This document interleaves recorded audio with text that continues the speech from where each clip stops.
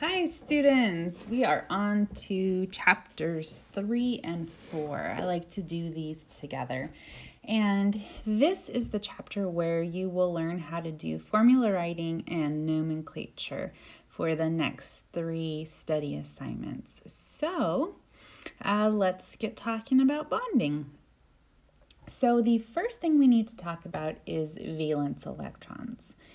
Valence electrons are going to be the outermost electrons, and they're going to be your S and P electrons for your main group elements. Now, what are main group elements? Well, if we look at the periodic table, they are these 2 rows right here, and then we skip all the transition metals, and then you have all of these over here. So it's all of the elements that have electron configurations that end in S or P. Now going back over here, again, you guys, the outermost electrons. So those are going to be the electrons in your outer shell.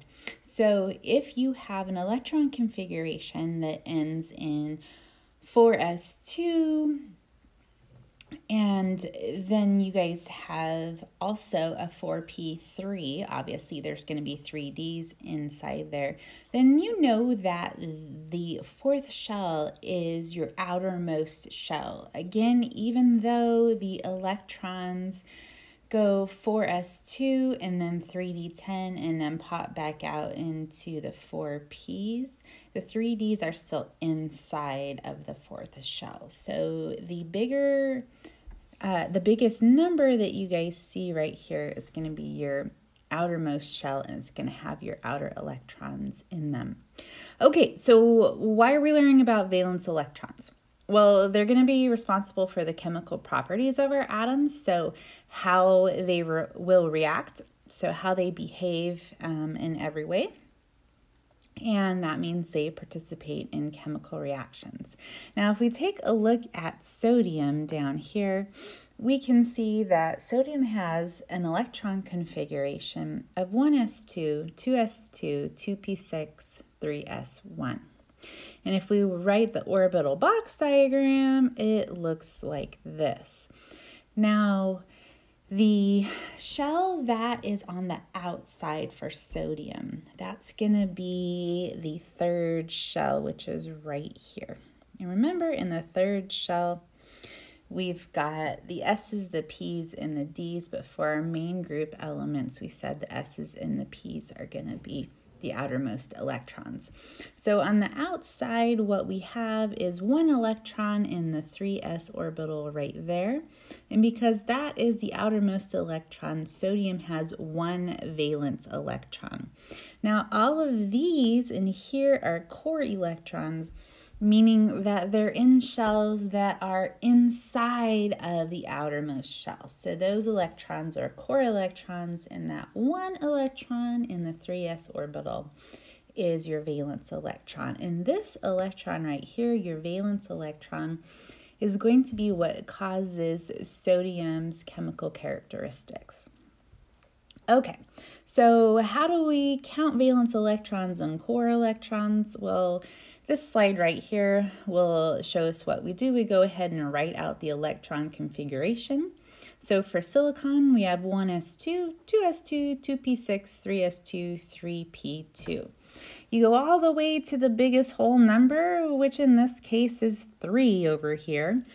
And so the 3rd shell is going to be your outermost shell. And what electrons do we have out there? Well, we have 2 in the 3s, and we also have 2 in the 3p. So for silicon, we have 4 valence electrons. Now, everything that's inside of the 3rd shell, those are all core electrons. Those are inside of the valence electrons. Now, going down to the bottom, we're going to take a look at germanium. Now, that's germanium, not geranium. Geranium is a flower. So germanium has the electron configuration 1s2, 2s2, 2p6, 3s2, 3p6, 4s2, 3d10, and 4p2. Now, it might seem to us like the valence electrons are all three of those kinds out there. The S's, the D's, and the P's right there. But remember, even though this right here is the order of how the electrons fill in the different subshells, the S shell is still outside the third shell. And those 3d10s right there, the 3Ds right there, those are inside the fourth shell. So the valence electrons that we have are in the 4s and the 4p.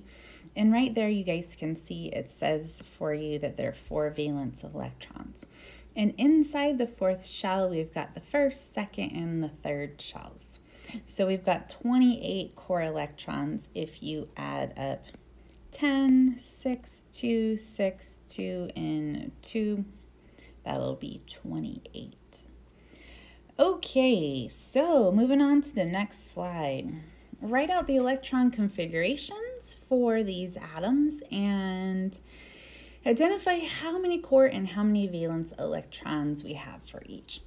So for magnesium, we would locate it and we would see that it's right there. It has 12 protons and 12 electrons. So where are those electrons going? Well, 1s2, 2s2, 2p6. We have 12 electrons, just to remind ourselves. And we have used up 6, 8, 10 so far, so we got to keep going. And the next place that the electrons go is into the 3s. And 2 plus 6 plus 2 plus 2 is 12. Now, what is our biggest whole number there? What's the outermost shell? Well, that's the 3. And we have 2 electrons in the S subshell, the 3s subshell, and those are our valence electrons.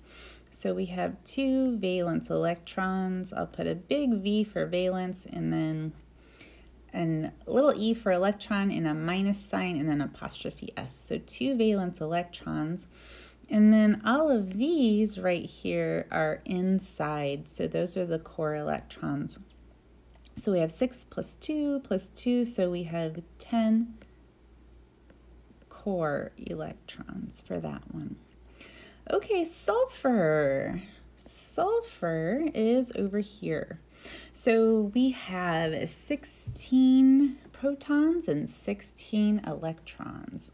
So we can just go ahead and write the same electron configuration that we had for magnesium, and then we can keep going. So we have used up 12 electrons so far, and we said we need to use up 16. So we have 4 more to place, and those will go in the 3Ps. So we have 3p4 right there. So you guys can see that magnesium was 3s2.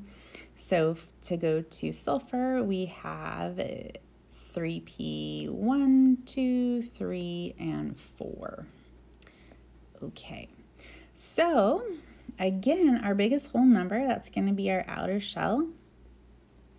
And that's number 3, because 3 is bigger than 2 and that's bigger than 1.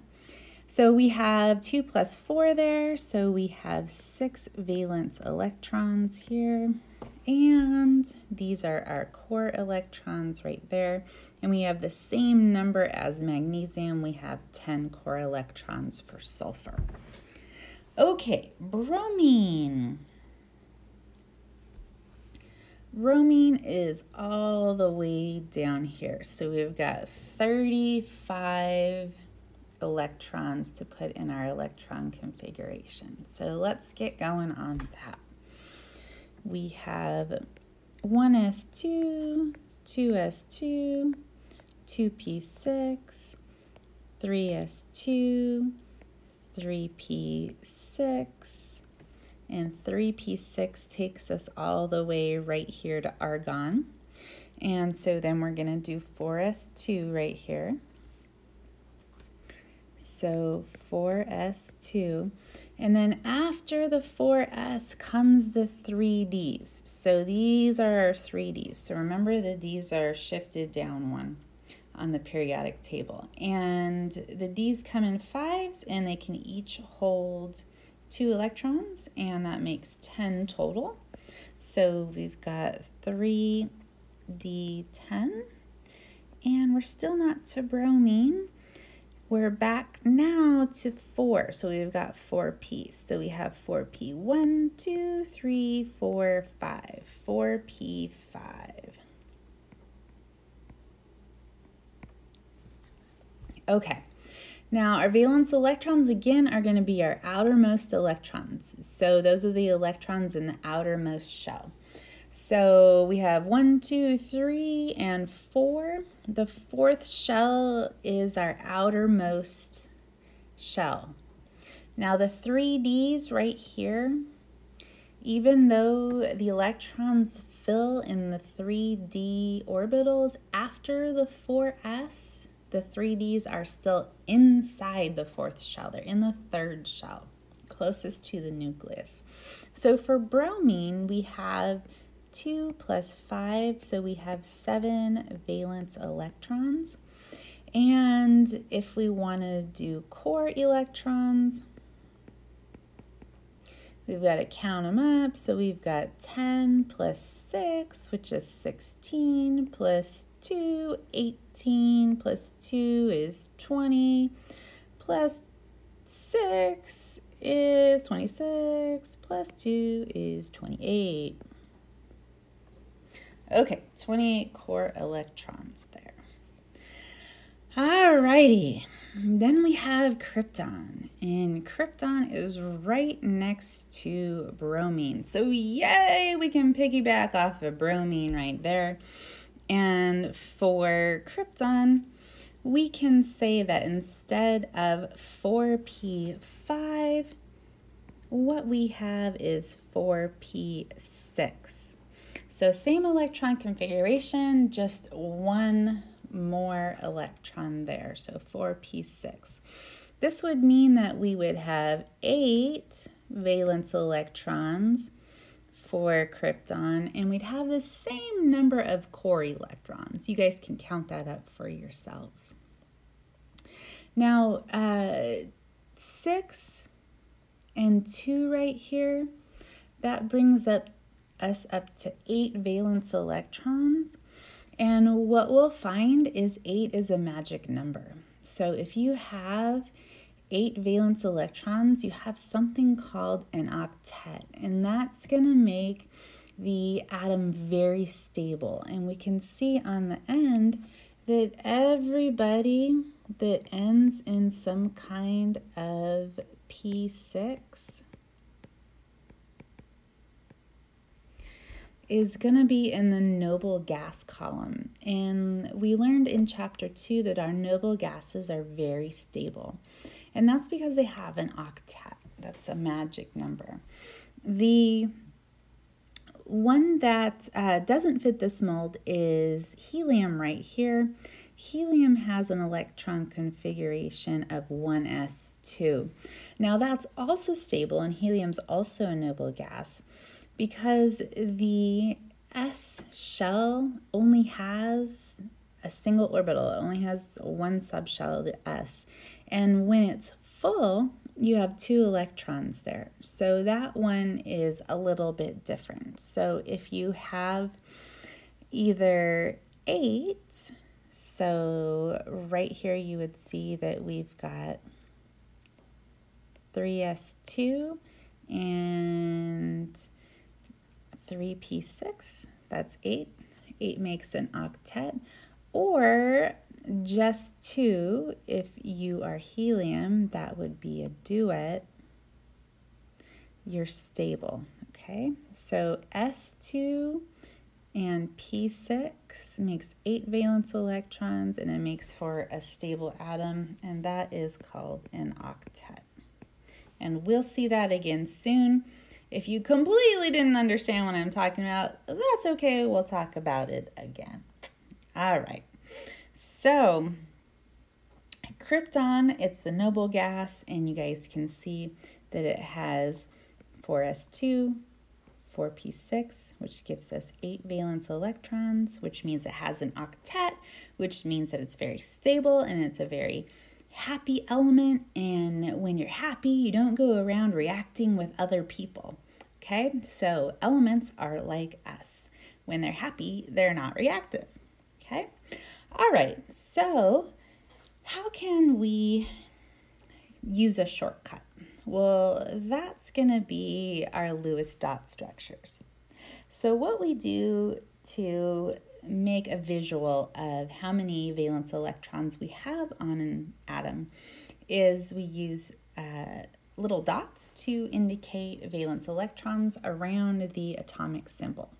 So the electron configuration for oxygen is 1s2, 2s2, 2p4. So we are right here. Okay, so we've got p4 on the end there. So if we're looking for core electrons and valence electrons, we would go, okay, the biggest whole number is 2, and that's the outermost shell, and we've got 2 plus 4, which is 6. Now, those 2 electrons in the 1s orbital, those are core electrons.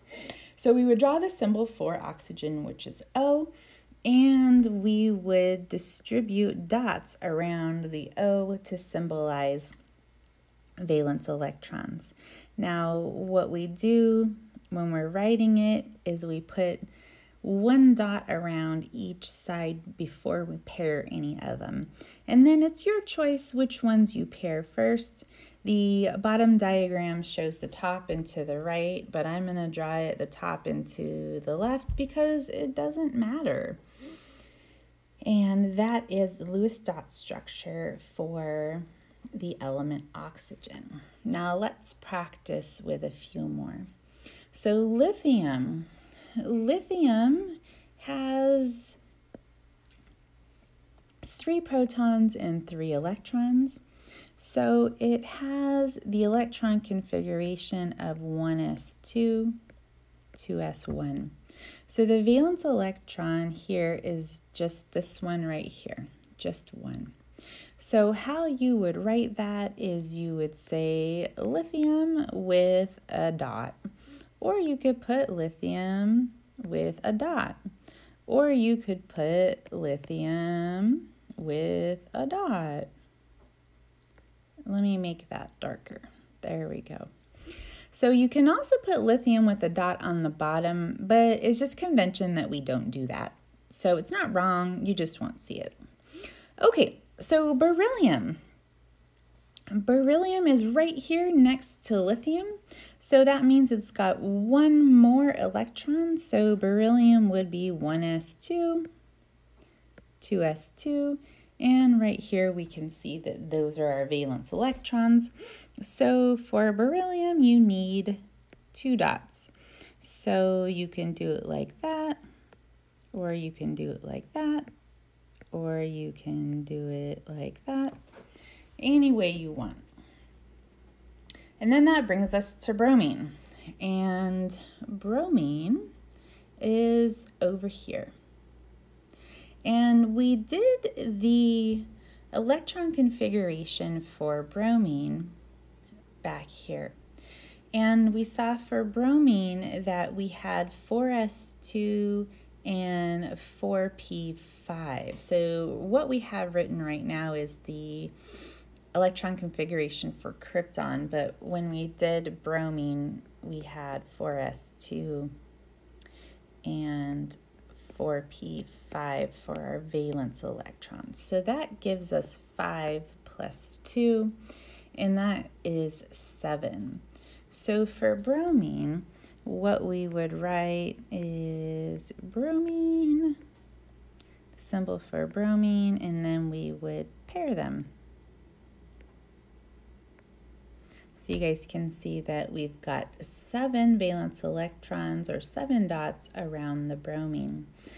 Now, if we're looking for an even bigger shortcut, instead of writing out the whole electron configuration for each atom, we can take a look at the periodic table. And the periodic table is going to give us a clue as to how many valence electrons your atom has.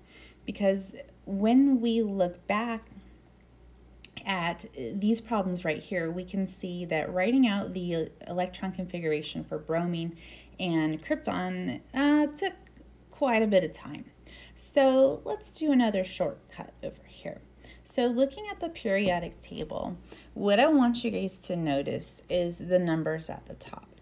So up at the top here, you'll see that you have a 1 or a 1A or 1A written in Roman numerals. Any way you cut it, there's a 1 up there. So one version of the periodic table, like we talked about in class, has the A groups. So if you can see a little 2A right here and the 1A here, and then the 3 right here. And then the other version will do 1 through 18. Either way is correct, and they're both going to give you a clue as to how many valence electrons you have available.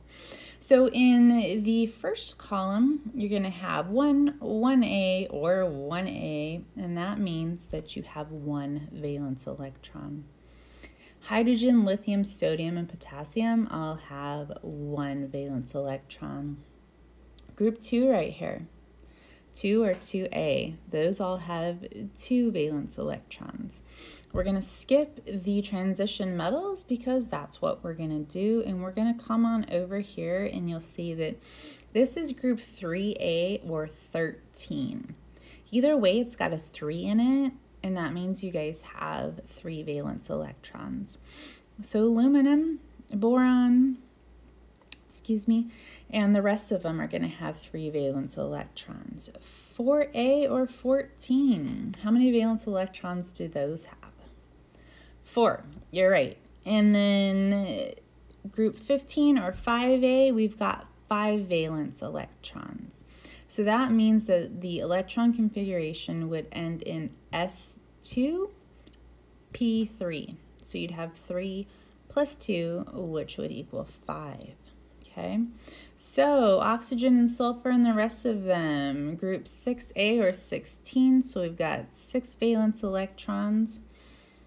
The halogens, fluorine, chlorine, bromine, and iodine, group 17 or 7A, and they have how many valence electrons? 7, that's right. And the fact that they have 7 valence electrons makes them very reactive because everybody wants 8. Everybody wants to be like the noble gases and have 8 valence electrons. They want to have an octet. They want to be like them. So the halogens that have 7 valence electrons, they go around trying to steal an electron from somebody else, and that makes them very reactive. And we'll see that later in the chapter. So going back to our problems right here, bromine. If we look at bromine right here, it is in group 17 or 7A, so it should have 7 valence electrons. And look what we drew right here. We drew 7 valence electrons on our bromine. Carbon. Carbon is in group 4A or 14, so that means that it has 4 valence electrons. So we're going to draw carbon with 4 valence electrons. Now remember, you want to distribute your single electrons around the symbol on each side before you pair any of them. Nitrogen. Nitrogen is right here. It's in group 15 or 5A. So it has how many valence electrons? 5. That's right. Okay. So nitrogen, we go 1, 2, 3, 4, 5. And you could pair the one on the left or the right also instead of the one on the top. You could do this. You could pair the one on the bottom, but we just don't write it like that. So you guys won't see it like that. Now neon. Neon is a noble gas. So if it's a noble gas, it is pretty non-reactive. So without even looking at the periodic table, take a guess as to how many valence electrons it has. Probably 8. That's an octet. That's going to give your atom stability. And if we look for neon, we can see right here, indeed, it is in group 18 or 8A, which means it has 8 valence electrons. So neon, we know it has 8, so we can just draw 2, 2, 2, and 2. And that is the Lewis dot structure for neon. So if you didn't like all of my drawings, you can take a look at this handy dandy little chart right here and take a look at the Lewis dot structures for some other elements. I want to point out an anomaly for you guys. Notice how helium is in group 8A or 18 right there, and all of the other noble gases have an octet. Well, we already talked about helium, and then it only has a single electron orbital around it, and that's the 1s. And the 1s can only hold 2 electrons. So that orbital or that shell is full with 2 electrons in it, and so that is also a noble gas, and that is called a duet. All right, at the very bottom, we can write our atoms with their noble gas abbreviation, electron configurations right here, and we can see that everybody in the first column right here has 1 valence electron. So lithium, it's got 1 electron and it's 2s. Sodium has 1 electron and it's 3s, and potassium has 1 electron and it's 4s. So there is your single 2s electron, here's your single 3s electron, and here's your single 4s electron on lithium, sodium, and potassium. Now lithium, sodium, and potassium are also very reactive like the halogens, except it's for the opposite reason. The halogens over here, they all have 7 valence electrons, and they desperately want to steal another electron from somebody else so that they can have 8 valence electrons and they can look like the cool kids, the people next to them, the noble gases right there. They want clothes like the cool kids. Now, over here, the alkali metals, they have the opposite problem. They need to get rid of that 1 outer electron, that 1 valence electron. If they could just get rid of it, then they could have a duet or an octet because they wouldn't have that outer electron, and they would look like the noble gas that precedes them. So if lithium loses that 1 electron right there, it has the electron configuration 1s2, and that is the noble gas that precedes it. So helium has an electron configuration of 1s2. If we take a look at sodium, if it gets rid of that 1 valence electron, you can see inside here how this drawing shows you that there's 8 valence electrons. It's going to be the 2s electrons and the 6 2p electrons. So if sodium loses this electron, it goes back this way, so it's going to have the electron configuration of neon. And look right here, that symbolizes the electron configuration for neon. Now, potassium's going to do the same thing. if it loses that one electron right there, it's going to have the electron configuration of a noble gas. And everybody wants to be like the noble gases. Everybody wants to have 8 valence electrons in octet. So if, ooh, did I say krypton before? Not krypton, potassium. Oops, if I said that. If not, ignore me. Okay, so potassium loses that 1 valence electron and it goes to having the electron configuration of argon. And it really likes that because everybody likes to have an octet. So, humor break. What is a pirate's favorite element? Argon.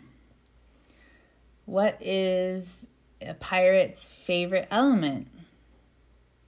You're thinking I'm crazy and you already told me it's argon. And you would think, but it's actually the sea. Ha ha ha. Okay, I'm gonna stop right there and upload this and continue on later so the file isn't too big. I will see you in a little bit, you guys.